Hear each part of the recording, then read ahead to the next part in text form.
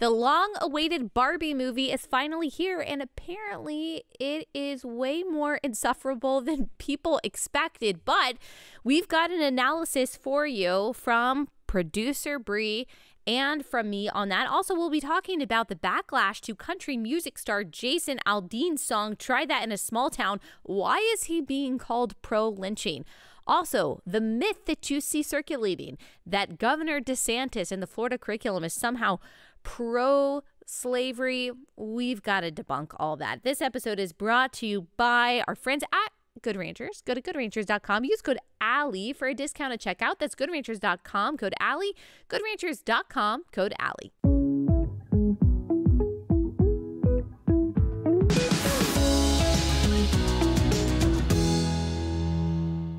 Hey guys, welcome to Relatable. Happy Monday. Hope everyone is having a wonderful day so far. Had a wonderful weekend. We've got a lot of pop culture stuff to talk about and also debunking some myths about the state of Florida being pro-slavery. What?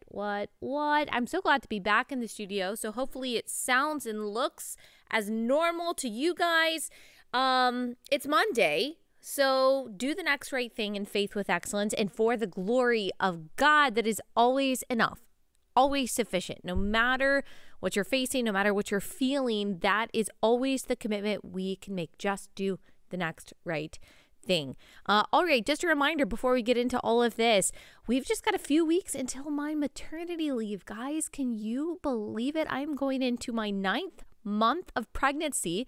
I am 35 weeks, and so I'm going to start maternity leave before my due date, a little before my due date, because you just never know, and just want a little time to prep and nest and all that good stuff. But because we at Relatable love you all so much, because we care so much about this show, we didn't want to leave you hanging.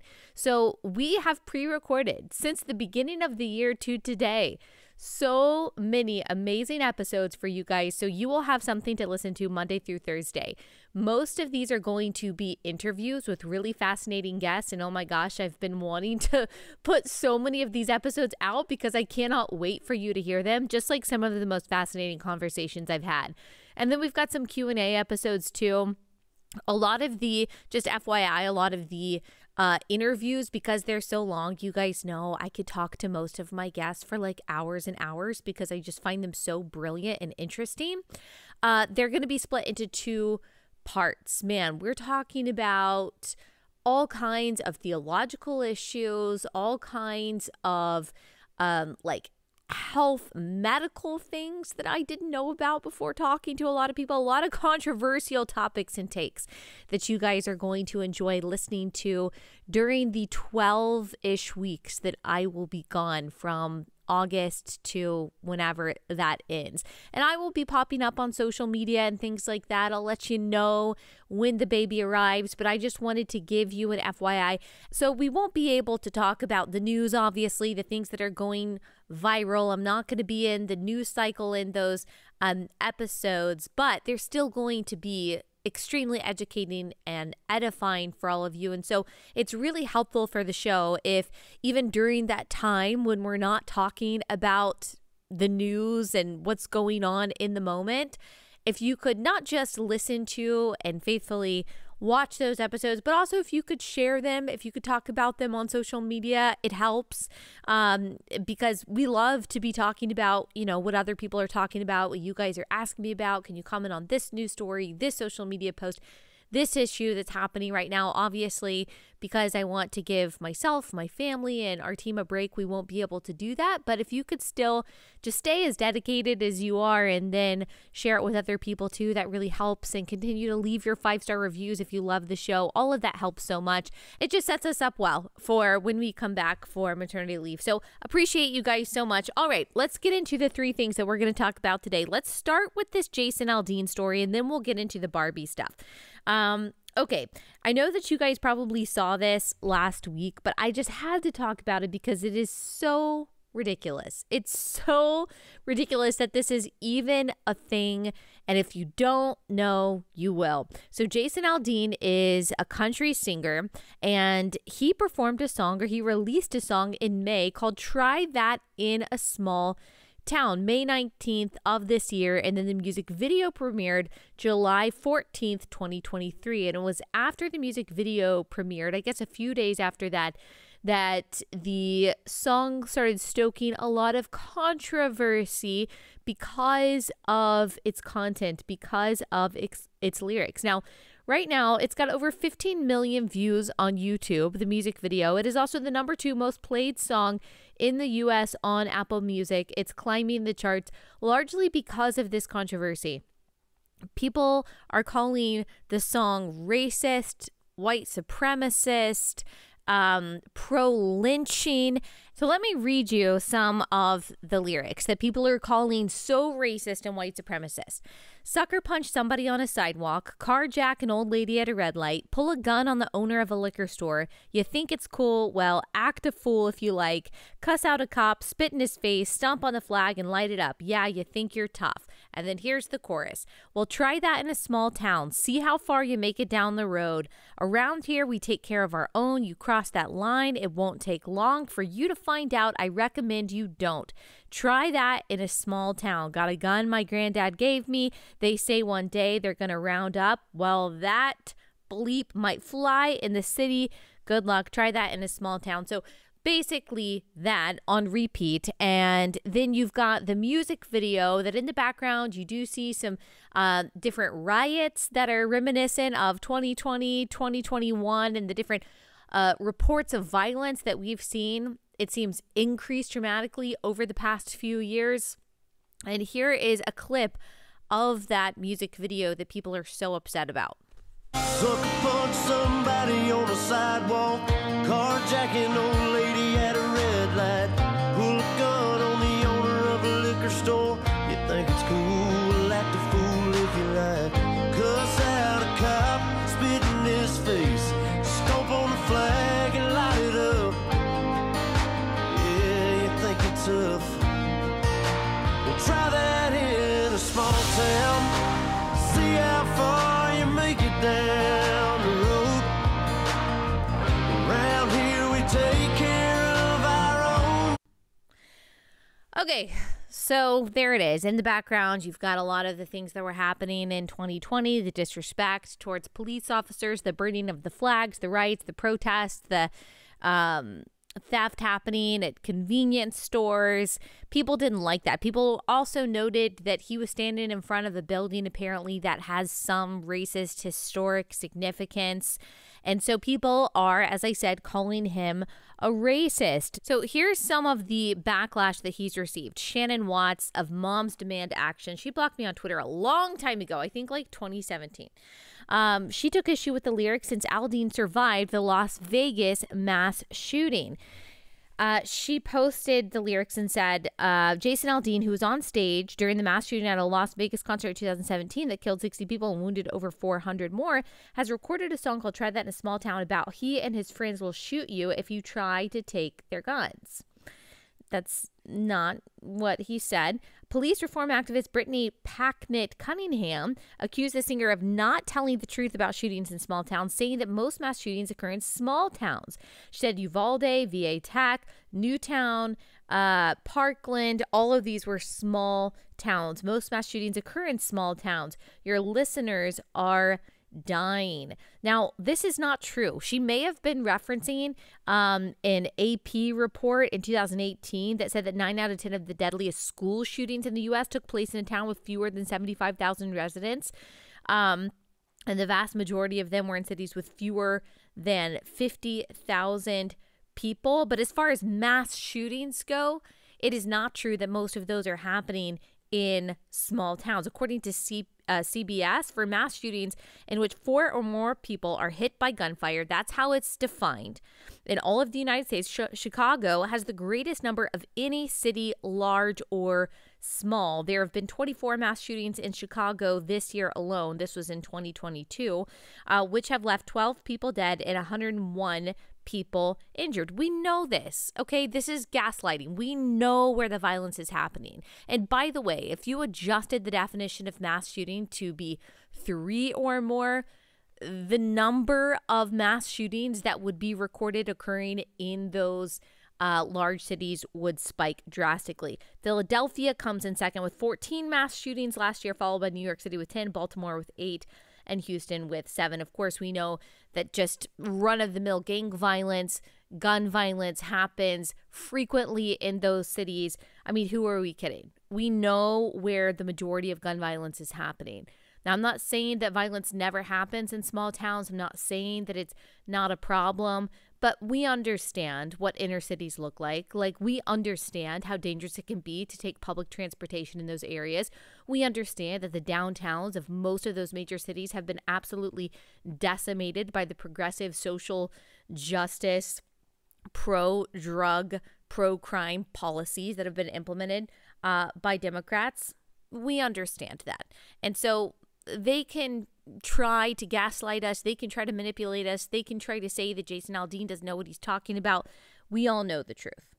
So again, he is also being accused of being pro-lynching. Mississippi Free Press news editor Ashton Pittman criticized Aldean for choosing a controversial location, the Maury County Courthouse in Columbia, Tennessee. Apparently there was a white lynching mob that killed a person there in 1927, as if I'm sure that Jason Aldean, I'm sure that he knew that piece of history and he decided, oh, I'm going to commemorate this terrible, awful thing that happened in 1927 here. Okay. The company that produced the music video, Tackle Box Films, responded with a statement saying that Aldean did not choose the filming location. Of course not. The production company says any alternative narrative suggesting the music video's location decision is false. Alternative narrative to what they said, that this is a popular place to film different kinds of videos. The women at The View weighed in with Sunny Hostin, claiming Aldean's hometown is one of the most racist places ever, and she doesn't believe he didn't understand the symbolism. Here she is. You do agree that he should be allowed to say whatever he wants? Because as a lawyer, when I put my legal hat on, I don't believe in censorship. Right. However, this man is from Macon, Georgia. My father's from Augusta, Georgia, and Macon, Georgia. I spent many summers there. Yeah, both. I spent many summers there.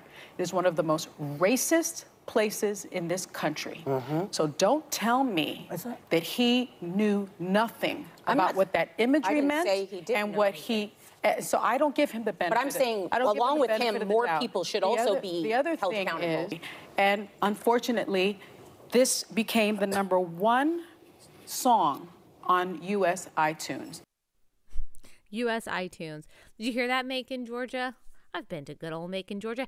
How do you quantify that? Like, how do you decide that a city is one of the most racist places? How do you measure that? Is it just because it's in the South and there's a lot of white people and at one point there were slaves? Like, how do you decide what city in the United States is the most racist? Augusta, Georgia, also been there. Beautiful. Actually, look, right here. Right here. This does not stand for the racist capital of the world, by the way. That just happens to be where they hold the Masters every year. But Sunny says that they're the most racist places in the world.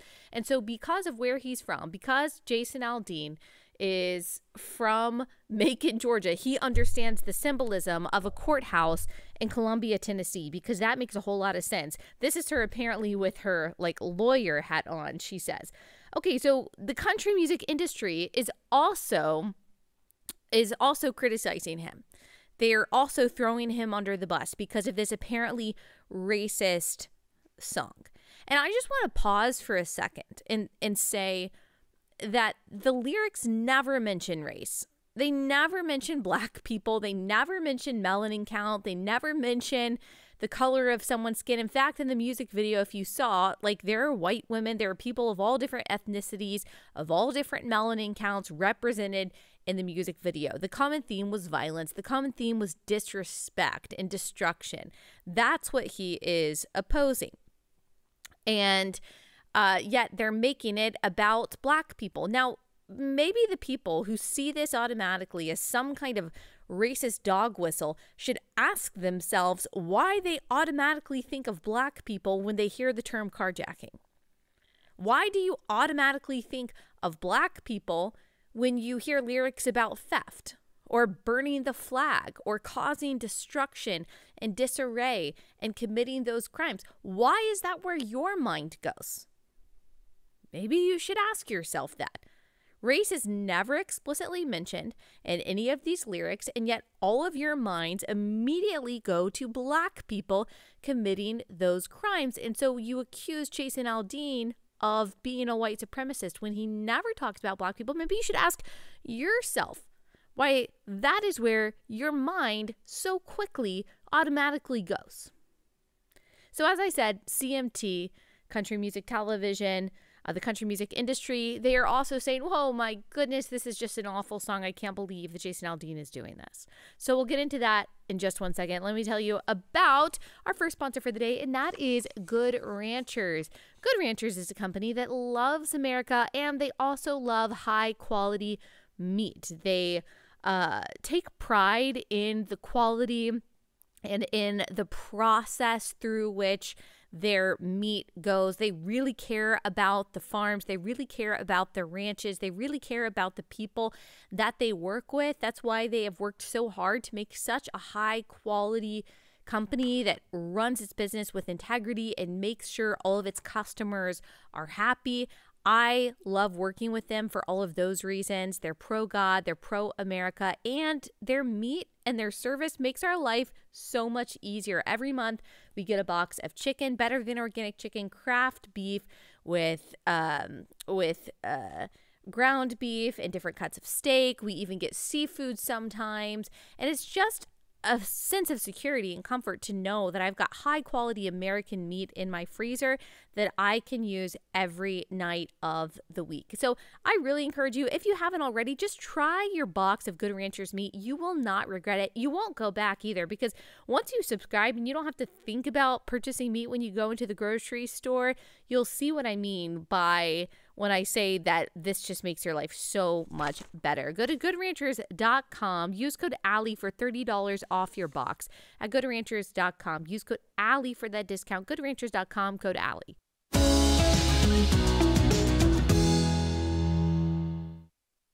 Okay, so CMT, Country Music Television, pulls the controversial Jason Aldean music video, so they won't play it. They won't play it anymore.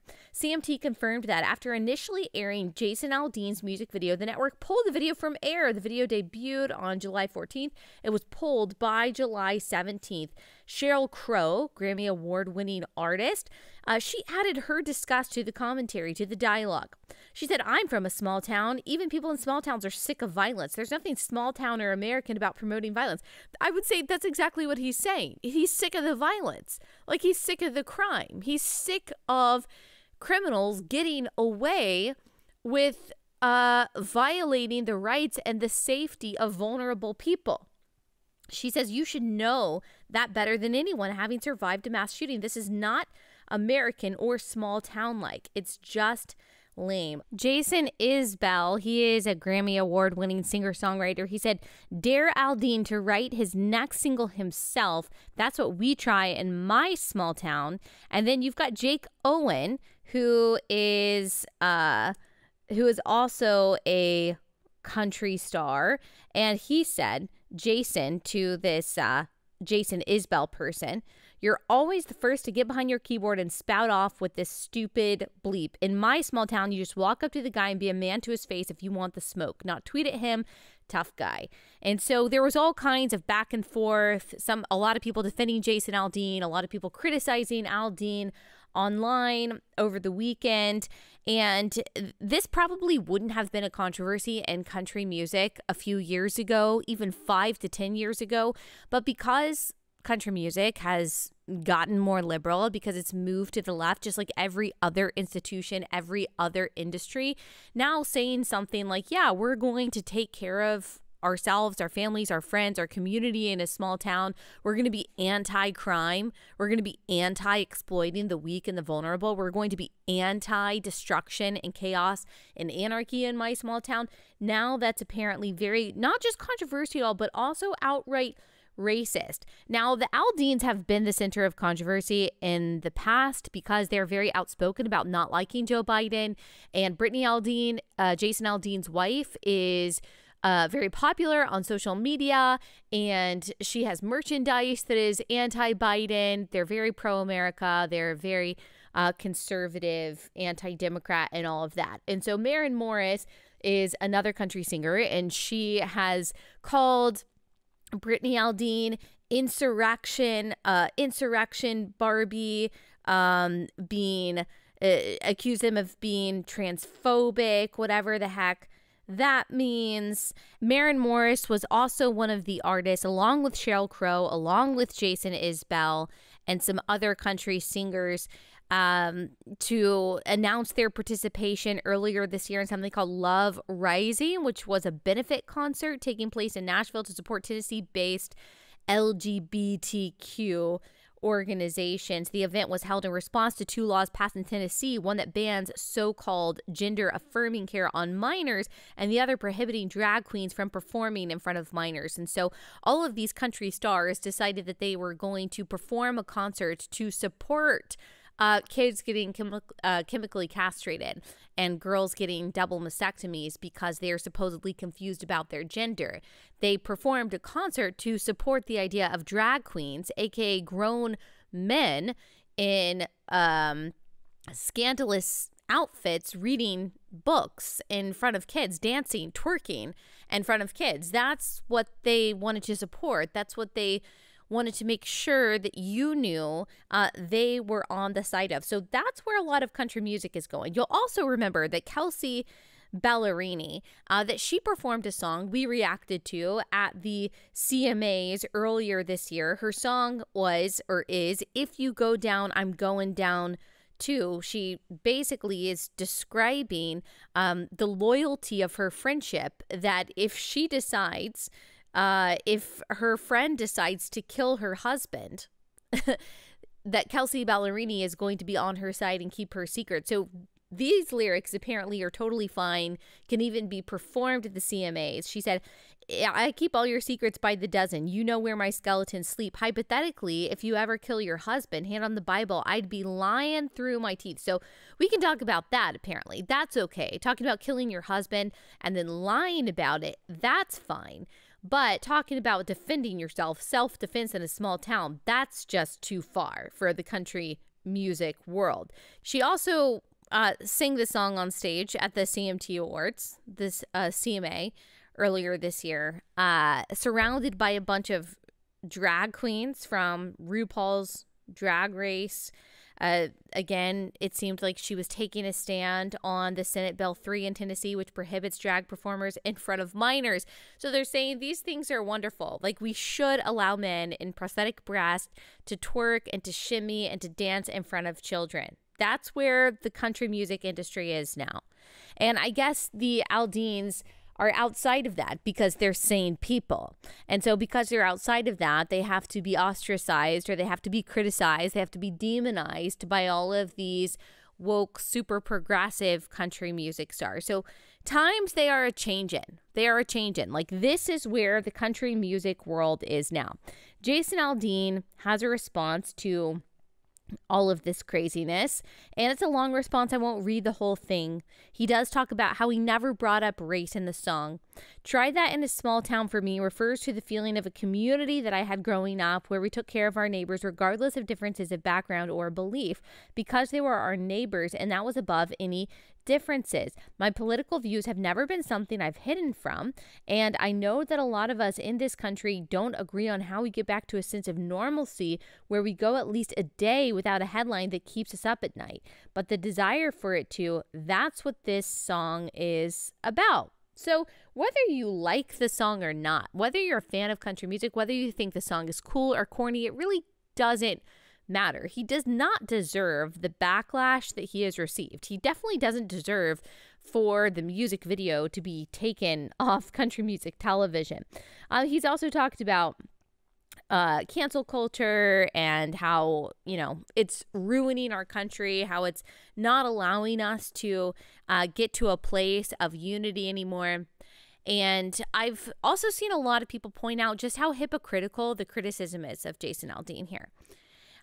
There is there's a lot of comparisons. There are a lot of comparisons going around between Jason Aldean's lyrics and the rap lyrics that are literally destructive to Black Americans. So compare what we know from Jason Aldean's song to songs like this and tell me what you think is more detrimental, is more deleterious to Black people in America.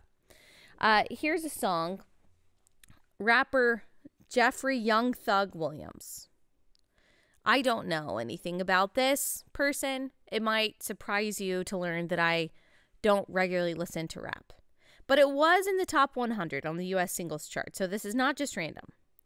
He says this, I got a bag, it ain't enough. My left wrist bling, yes, it is tough. I killed his man in front of his mama. Like, I don't know. Like, oh, F, lil bruh, sister and his cousin. Now I kick my S, that ain't no punt. Like, F my wrist, it ain't enough. Now F my B, till it ain't nothing. I shoot out blank, still ain't cuffing up. And obviously, if you've listened to any rap music at all, like, you will know that murder is a theme. Violence is a theme. Theft is a theme. Superficiality, materialism, money for the sake of money. All of these are very prominent themes in rap and hip hop music. You've got Tyler, the Creator song, Troncat. Now, he's a Grammy-winning artist. Most of you probably know who he is. While you inward stacking bread, I can stack a couple dead bodies, making red look less of a color, more of a hobby. Rape a pregnant bee and tell my friends I had a threesome. You got a effing death wish? I'm a genie. It'll get done. So this is a Grammy Award winning artist. And then we've got an artist named Suki Hana. Suki Hana, she apparently is popular, and she's got a music video out that it's been circulating on Twitter. I cannot show you. I can't show you the video. I will show you this full screen, though, in this awful music video that will just make you want to burn your eyes. She is holding a baby for some reason. She's holding a baby in a baby carrier, and around her are a bunch of nearly naked people twerking. They're twerking on roofs. They're twerking on each other. They're twerking in people's face. It's very, very odd. And here are some of the lyrics. I'm a West Side hoe. Everybody know that. I F with the boosters and the bees that sell they stamps, and bees that sell they P-word with they legs on a ramp. I'm a F your baby daddy, and I'm a F him again. Wow, I can't even abbreviate this. S is D with without no hands. So is that with hands? Spend his bread, then F yo man. You heard what I said. What the F I said. I'll beat yo A, then F yo man. So those are some popular songs that are circulating right now. And I think it's pretty explicit that they are promoting violence in all kinds of depravity and degeneracy.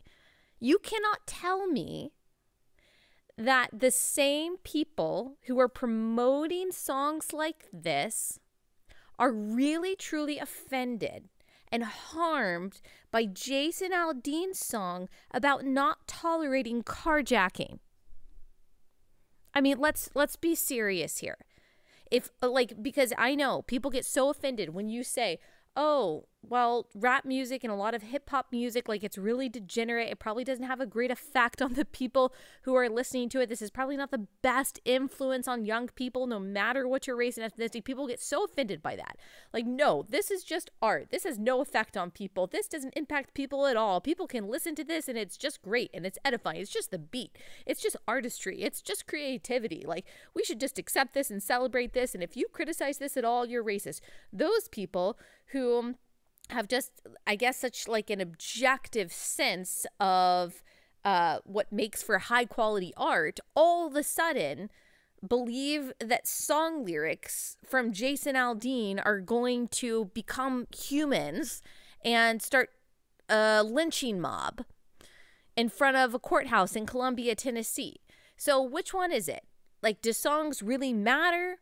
Are they a real reflection of culture and people's morality? Are they really impactful and really dangerous? Can they really make a tangible difference, or do they not? Because if so, I think we can find far more examples of the explicit promotion of violence and degeneracy in a lot of the rap songs that are promoted than we can in any of Jason Aldean's songs. So again, let's be real about that. It's just because you're not allowed to promote self-defense. That's the thing. You're not allowed to promote self-defense. You're not allowed to promote whatever small town values are. That is supposed to make us very angry. But songs like the ones that I just read the lyrics from, those are not supposed to make us angry. We're supposed to ignore that and pretend like those are indicative of healthy culture and healthy morality. I don't know. I'm just not there. I'm not there. All right. Speaking of culture, let's talk a little bit about Barbie. But first, let me tell you about our second sponsor for the day, and that is Patriot. That's Patriot Mobile. Patriot Mobile is America's only Christian conservative wireless provider, offering dependable nationwide coverage on all 3 major networks. So you get the best possible service in your area, minus the leftist propaganda, the leftist agenda, because a lot of these major companies, these major mobile companies, are actually using your money to support causes that you don't believe in. That is not the case with Patriot Mobile. When you switch to Patriot Mobile, you're sending a message that you support free speech, religious freedom, the sanctity of life, Second Amendment, our military veterans, and first responder heroes. They've got an amazing customer service team. They're all USA based. They make switching really easy. Go to patriotmobile.com/Allie or call 878-PATRIOT for free activation with my offer code Allie. patriotmobile.com/Allie, patriotmobile.com/Allie.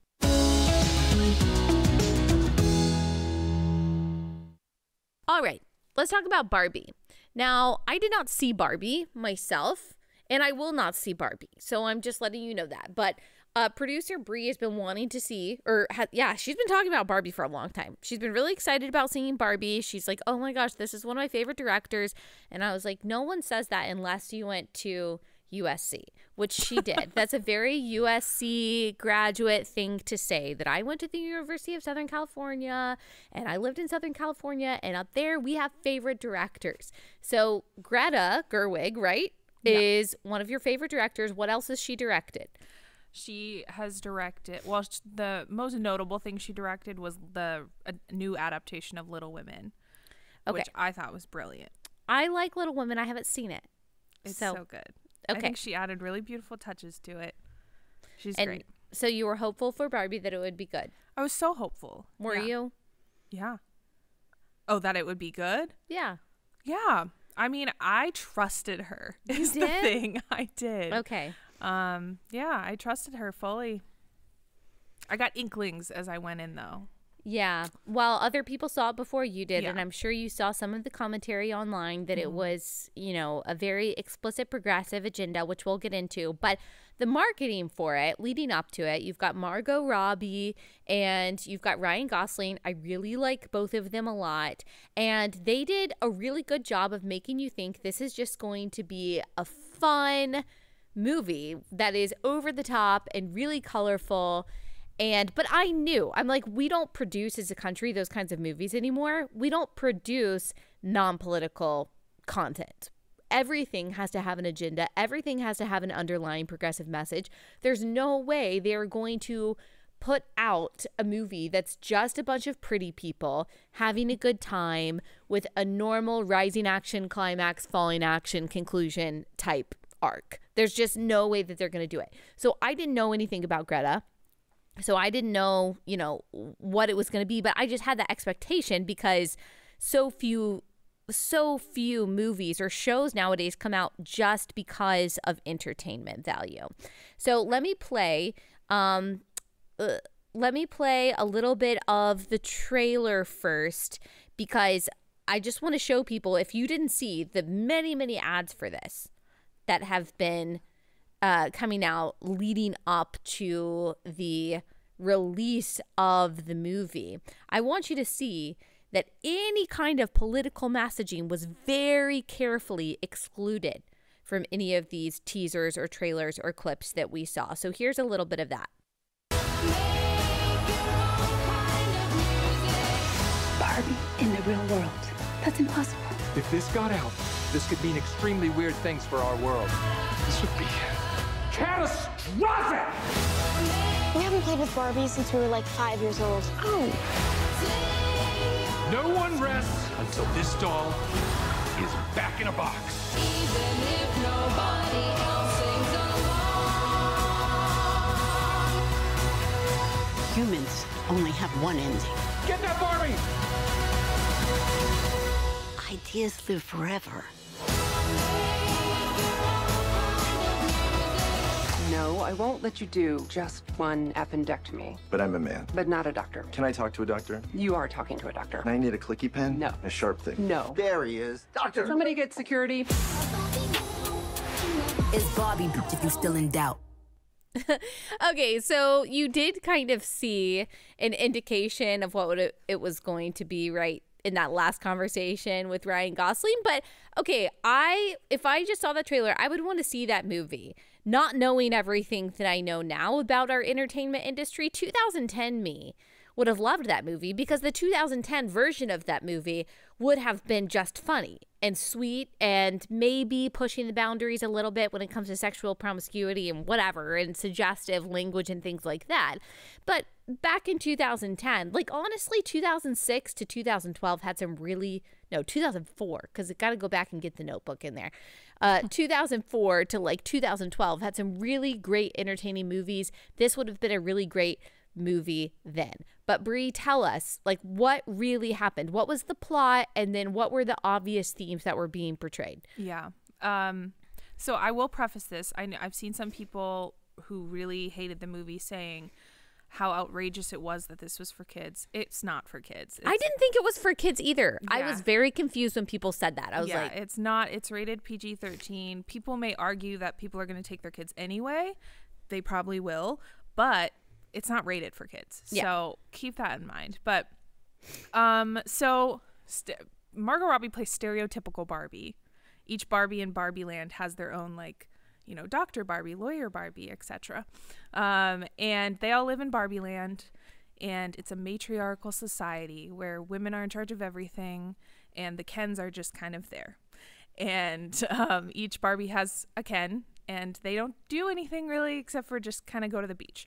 And then one day, Barbie suddenly is like stricken with these worries about mortality, and she doesn't know where they're coming from. And she is told by Kate McKinnon's character that she has to go into the real world. There's a rift, and she has to go into the real world. Kate McKinnon is the weird Barbie girl, she plays right? weird Barbie. Who's been played with too much or something. Yeah, which is a good gag. Yeah.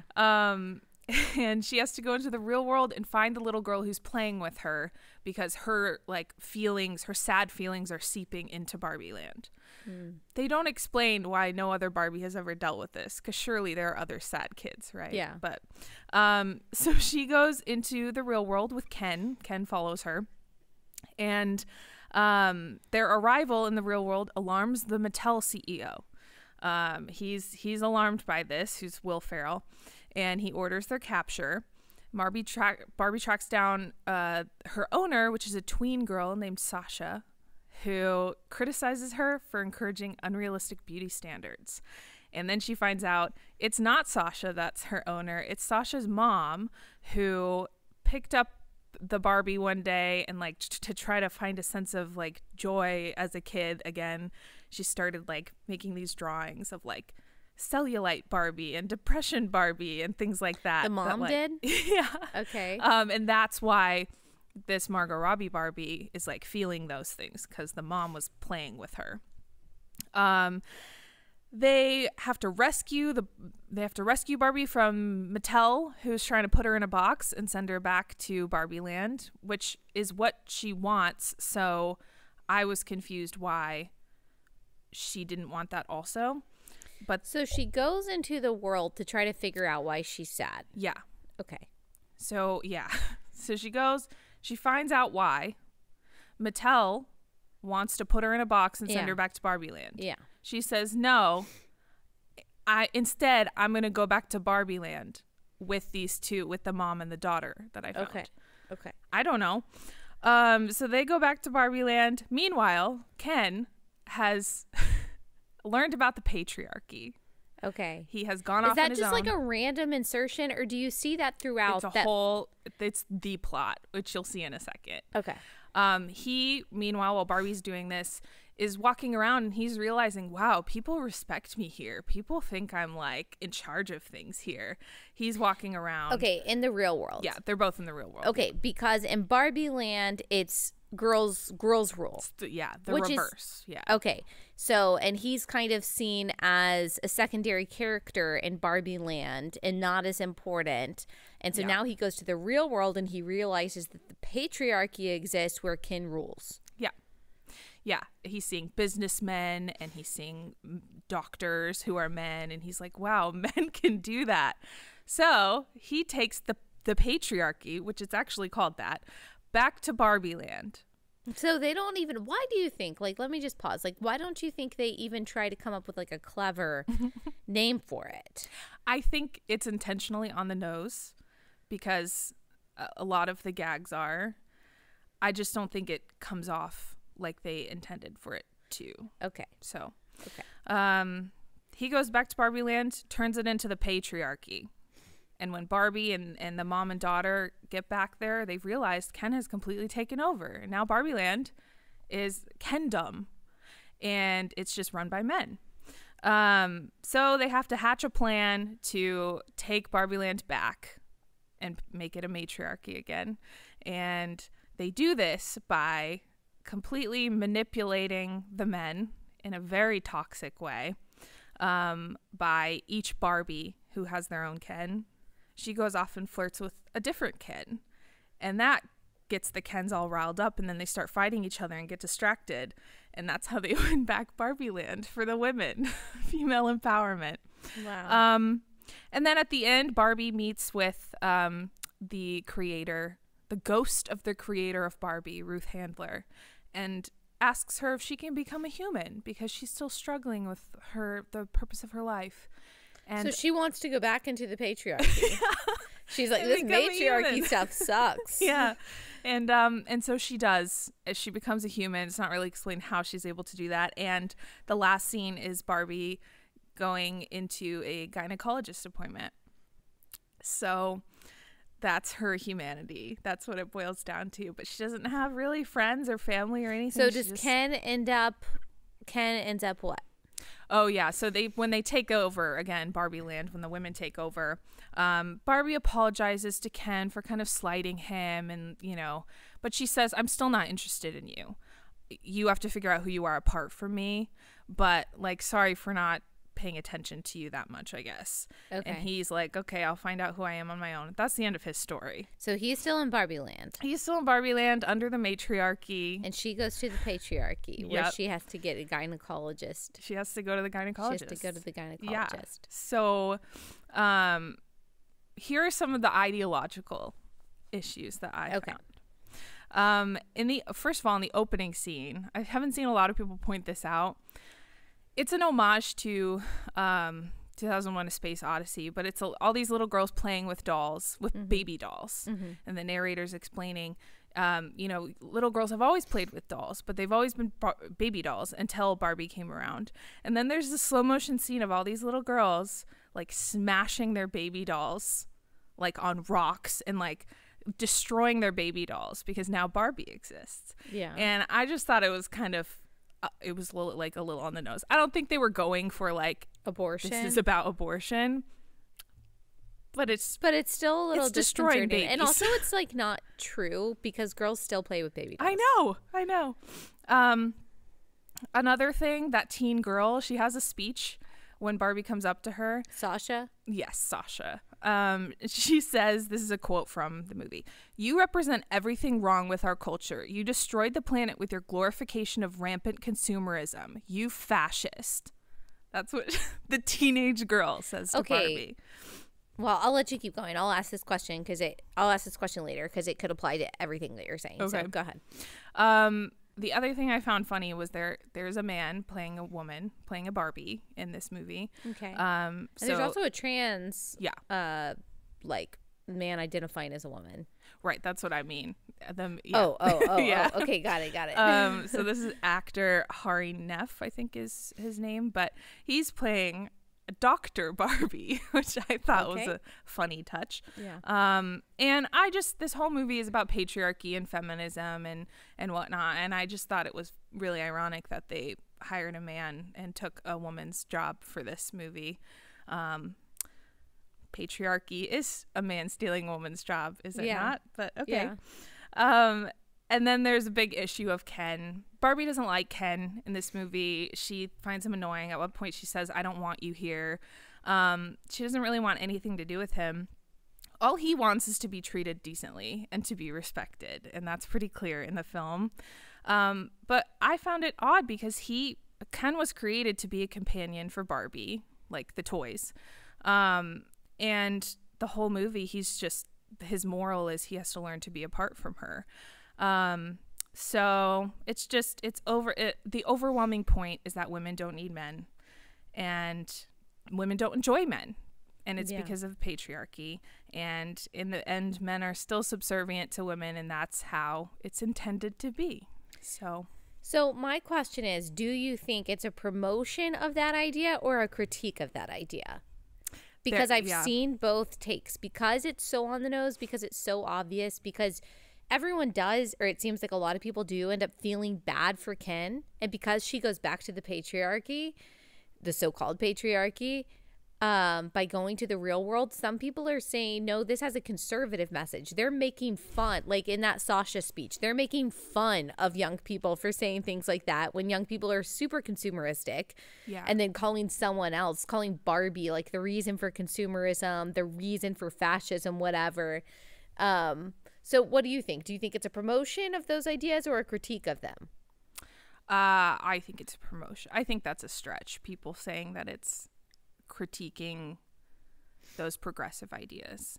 There are a couple lines where I'm like, oh, they like almost got it. Sasha at one point is talking about Barbie and she's like, why are you like following that nut job? And then she stops herself and she goes, I mean, like intellectually challenged. So it's like, that's supposed to be a joke. Yeah.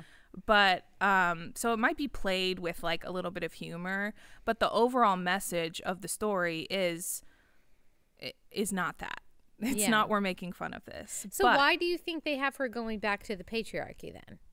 And basically showing the matriarchy is not fun, and it's like the way that it was achieved is through manipulation. Yeah. I mean, they don't point those things out though. Yeah. She goes back to the patriarchy, back to the real world, because she now has these feelings that she can't escape. So it's more of a like, now I'm a human and I need to grapple with like the good and bad of being a human. But at the end, it says, you know, in Barbie land, the men have asked for some leadership roles. Now that, you know, at the end of the movie, they ask, you know, can maybe we have one man on the Supreme Court in Barbie land? And President Barbie says, no, but we can maybe put one of you like at a lower circuit court position. And the narrator says, maybe one day in Barbie land, the men will have just as much power as the women have in the real world. And so, I mean, it's pretty obvious what they're trying to do. Yeah, it's pretty obvious. I know people are mad. I saw this tweet from someone who, a progressive, lots of flags in their Twitter, and they said, two quibbles, raging heteronormativity and gender essentialism, but near perfection in movie form. So they didn't love the gender. They didn't love that it was Barbie and Ken. Oh yeah, Blue I saw and some people, pink. and they're both white. They're both good looking. Yeah. They're both thin. So that part was wrong. It should have been more diverse. But the radical feminism was really awesome. Yeah. So. Okay. So I got it. You don't think it's a critique. Some people saying it was a conservative message. I saw Libby Emmons. We've had her on our show several times. Why is the impulse of feminism to leave women alone, unmarried, childless, without close friends, without community? The reframing of what women want as identifiably male ambition is doing disservice to women, and it's fully exemplified in the Barbie movie. I mean, it does sound like that's what they showed. Like, that basically the pinnacle of womanhood is to have power, to be working, and to be in positions that have been traditionally held by men, to be, I guess, without kids, smashing your baby dolls, whatever that was supposed to represent, alone, unmarried. And we know from every data set that's available to us that that's not what makes people happy. Being alone, being childless in general is not what leads to supreme happiness. I'm not saying that no one in that position can be happy, but being without community, without purpose, without any sense of like belonging is not what makes people happy. And men are still men and women are still women. And whether you like it or not, we still have different inclinations. We still have different strengths. We still have different abilities that drive us to occupy different spheres. Do we have the clip of Snow White and the reaction to the Snow White girl saying, Snow White is also another movie that's being reproduced to be more woke, to be more liberal, to be more diverse, and to change the narrative that women need men. And I guess also that the seven dwarfs were all these like white men. Now they're this array of genders and colors and all of this stuff. But here was a red carpet reaction from the girl playing Snow White about how this version of Snow White is an improvement on the archaic Snow White.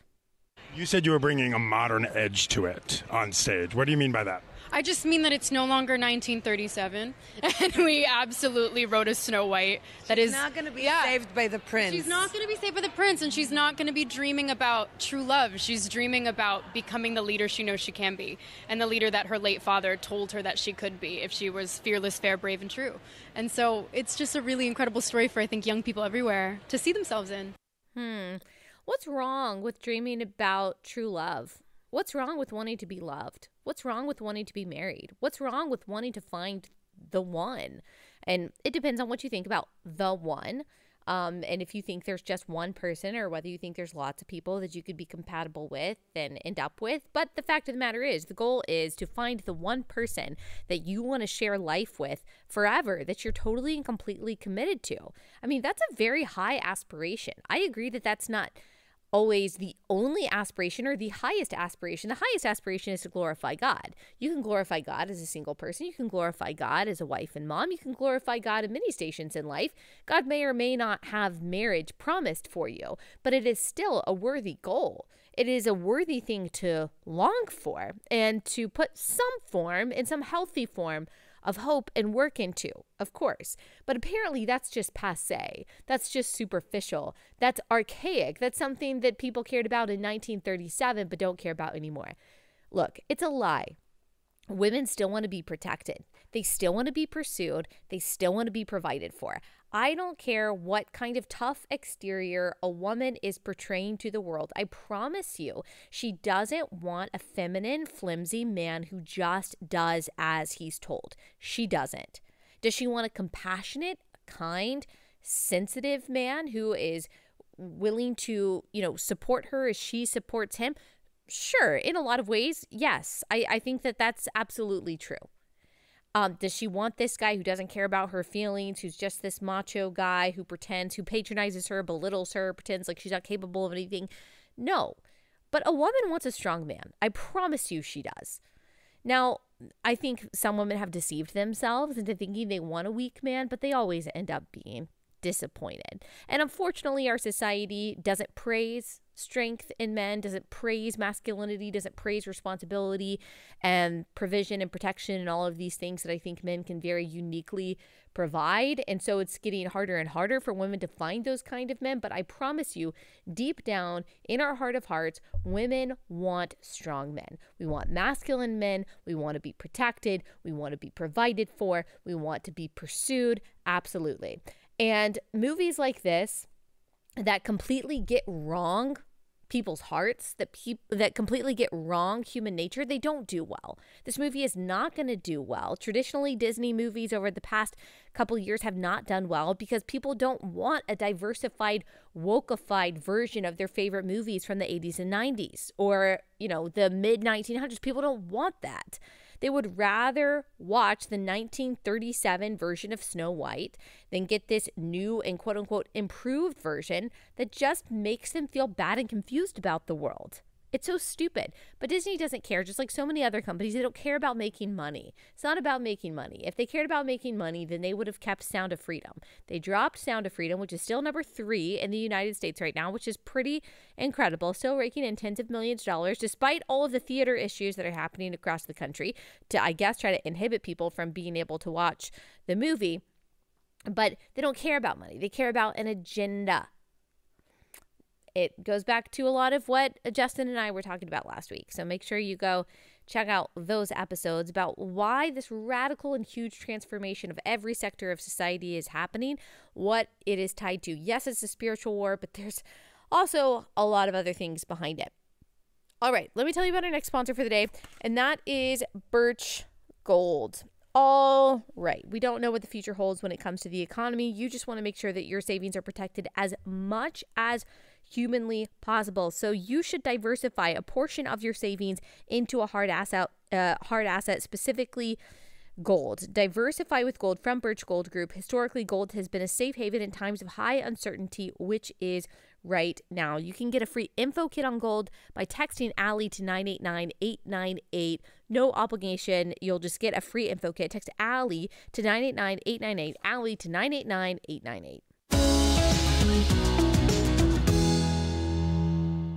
Okay, I was hoping to end in under an hour. Let me just do this real quick. I'm not going to be able to get into all of this stuff about the Florida slavery curriculum, Kamala Harris, and all of that. This could be a really long segment. Maybe we'll get more into it later this week. But basically, what you're hearing is that Ron DeSantis and the state of Florida, because they're trying to change education from just being progressive indoctrination to being based on facts and encouraging critical thinking, that they are now introducing a pro-slavery curriculum. You're probably seeing people on your timeline say that Florida, the new curriculum, is promoting the idea that slaves actually benefited from slavery, and so therefore slavery was nuanced, or it was good. And you had Kamala Harris, the Vice President of the United States, going down to Florida last week and saying this. Here she was on July 20th giving a speech.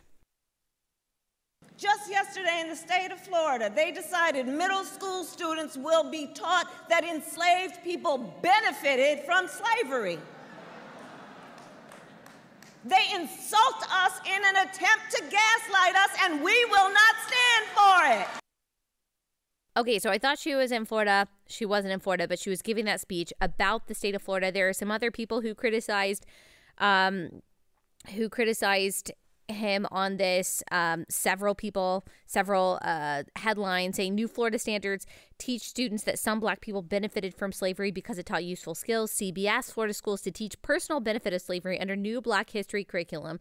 DeSantis, according to Washington Post, seeks to whitewash slavery in Florida curriculum. But if you actually read the 216-page document, which we will put in the description of this episode, you will see that that's not what's going on at all. The curriculum, like I said, is 216 pages, and so it's very long. It might take you a long time to go through all of the bullet points, but it's very transparent about what it's going to be teaching. It's going to be teaching these students everything about slavery, how horrific it is, the methods used to buy these people from Africa, bring them over to the West, enslave them, what chattel slavery looked like, how harsh the conditions were. But they're also going to teach them about the different forms of slavery that were happening in the world. And by the way, teaching them that these Africans sold into slavery were sold by other Africans who were also enslaving them.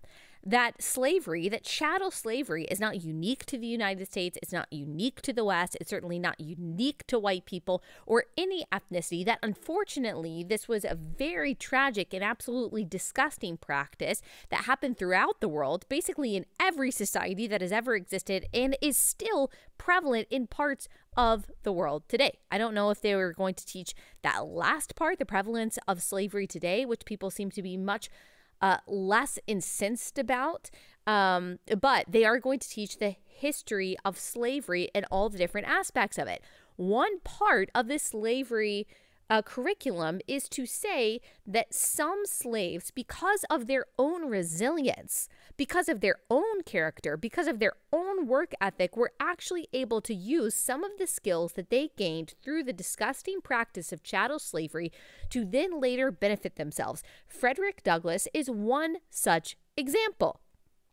So you have people, I've even seen conservatives, they try so hard. Some of these conservatives, they try so hard to prove, oh, I'm moderate, I'm reasonable, I see some points of the left, I'm going to call out my side when I need to call out my side. And because they're so desperate to do that, they won't even look at the facts of a situation. They just want to put their commentary out there so they can like score some point from the other side or pretend like, you know, I don't know, like they're fair and impartial and all that, but they almost always get it wrong when they try to do that.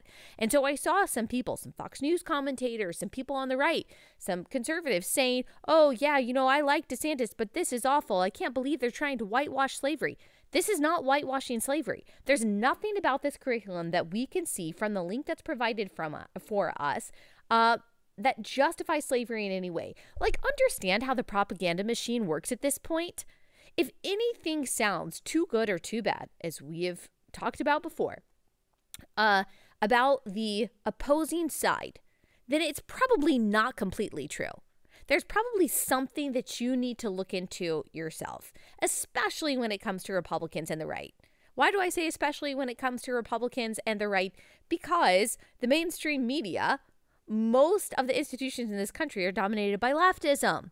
And so, of course, they're going to have a bias against the right. Of course, you're not going to be able to trust a headline from the Washington Post or a headline from CBS or NBC. They hate the right. They hate conservatives. They hate Republicans. Of course, they're going to lie. You really think that you can believe Vice President Kamala Harris when she says that Florida is promoting slavery? You really think that you can take her at her word? She can't even put a coherent sentence together. Her brain doesn't work that quickly. So you think that she is going to be able to tell you the truth? You think she has that capacity? I'm not sure that she does. Most of what comes out of her mouth is just a completely incoherent, rambling mess of a mad woman, or it's a lie. Like, you should know that at this point, no matter what side of the aisle that you're on. So no, this curriculum doesn't promote the benefits of slavery. It doesn't whitewash slavery. Like, let's think a little bit, guys. Let's use our critical thinking skills, or just use that thumb. Just use that thumb that you have to click a couple links and to read things yourself. Now, we've all made mistakes. We've all been hasty. We've all said things that we shouldn't have said. We've all commented on things too quickly. We've all believed what we want to believe because we have preconceived notions of what the other side is like. I've done that. I apologize for that. I see this way too much, though, when it comes to Christian women and race. Christian women and race, Christian conservative women. When it comes to these racial issues, they are so quick to jump on whatever narrative is being pushed out there that Black people are being marginalized by curriculum or laws or whatever it is, because they want to be seen as, at least in this area, progressive or an ally or whatever, and they end up perpetuating a lie. And that really bothers me. It's bothered me so much since 2020 because I see this gullibility and this naivete and maybe this like purposeful ignorance because you want to be accepted by this group of people. You want to be seen as moderate. You want to be seen as nuanced. And so you don't do the work to actually look into a headline like this because saying that, oh, Ron DeSantis promotes racism and white supremacy through Florida curriculum will score you some points with the racial reconciliation crowd. It's sad. Don't lie. Don't be gullible. I mean, those aren't Christian virtues. Let's be thoughtful. Let's be critical thinkers. Let's look past these stupid headlines. This is a great curriculum as far as I can see. I don't know. I can't vouch for it. I haven't seen every single page of the curriculum. This is just a summary, this 216-page document. But from what I've seen, it's good. Like, we should be teaching kids about Booker T. Washington and Frederick Douglass and Thomas Sowell. Like, that should all be a part of Black history. What they really want is the People's History of the United States, which was a propaganda book that pushed the narrative that America is exclusively a vessel of oppression and white supremacy. That's what they want. They really want these kids to be lied to. They want black kids to hate their skin. They want white kids to hate their skin. They want to cause this kind of division. They say they want reconciliation. Really, they want history to propagate the lie that white people have always been oppressors of black and brown people, and that we still are not out from under those effects today. Because this allows the government, specifically progressives in power, to have more power. That's what the play is here. And Florida is saying we're not going to be a part of that. We're going to teach facts. It is what it is. The question should always be, is it true? Not do I like this or does it sound good, but is it true? Is it true that some slaves, because of their own resilience, benefited from some of the skills that they gained while they were under the tyranny, the oppression of slavery? Yes, that is true. Done. Ugh, my goodness. Okay, I know this is a long episode, but I've been out of town and I had a lot of things to say. Let me tell you about our last sponsor for the day, and then we'll be out of this. Okay, the last sponsor for the day is called, I dropped my script, 1 second, A Crazy Little Thing Called Marriage. And it is a podcast from Focus on the Family, and it is with Dr. Greg and Erin Smalley. They're the hosts. It drops every Monday. They're going through every marriage issue that you can think of. They want to make sure that your marriage not just is surviving, but it's really thriving. So from a Christ-centered perspective, they want to help you and your spouse be the best that you can be, have the healthiest marriage that you can possibly have for each other and also for your children. So check it out. It's called Crazy Little Thing Called Marriage. Doctor and Greg and Erin Smalley have a ton of experience talking about this. They know the subject in and out. So check it out. Crazy Little Thing Called Marriage. Wherever you get your podcast, drops every Monday. So there's a new episode today. Crazy Little Thing Called Marriage.